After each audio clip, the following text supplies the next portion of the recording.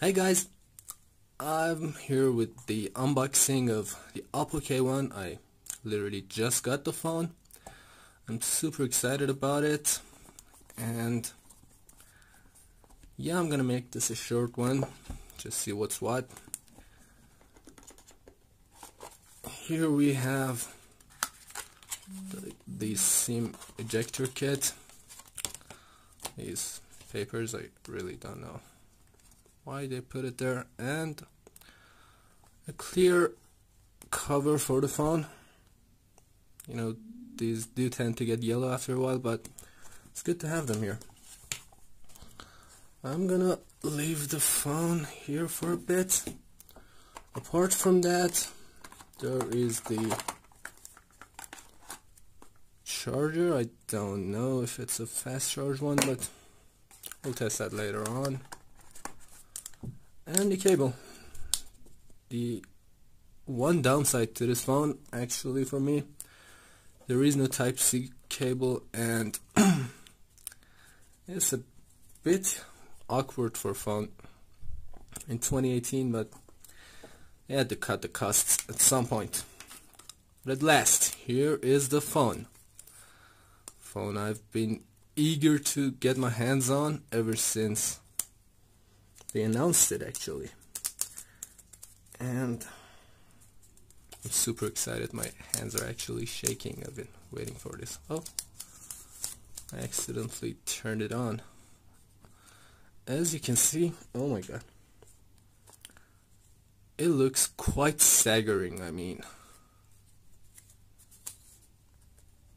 And it's already on. Good. So it's fast too. The build quality, first hand, it just feels so nice to hold. And yeah, what the hell is going on here? Let's put it on English. I have no idea what this is, but yeah, it looks really good. But as you can see, being a back glass panel, it's gonna be full of fingerprints, so you gotta clean it every now and then. And yeah, as you can see, I don't know if you can see it. Yeah, here's the teardrop notch. The display looks fantastic, I have to be honest. I'm gonna set up the phone for a while, and then we'll get back. Okay, I have connected to Wi-Fi. Let's see how the fingerprint sensor works. I'm gonna have to take it away so you guys can see my password. There we go. I'm not gonna do the facial one for now. Let's do the fingerprint.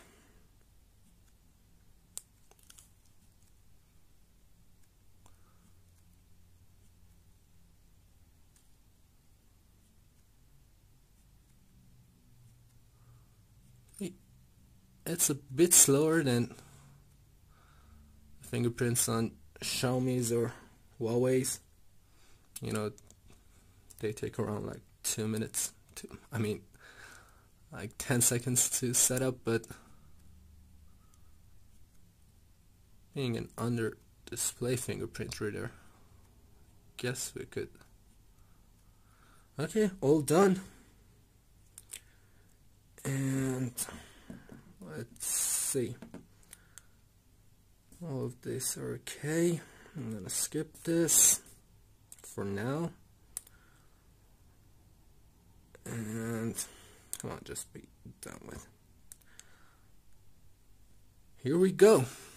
The Oppo K1.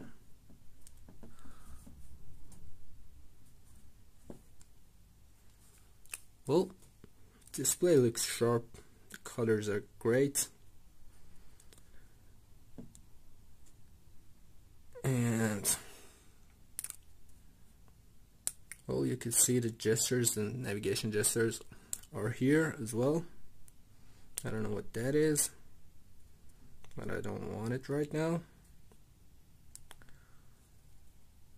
The camera seems... I'm gonna test that later on. And yeah, that's it. First looks, it looks fantastic. Oh, the fingerprint.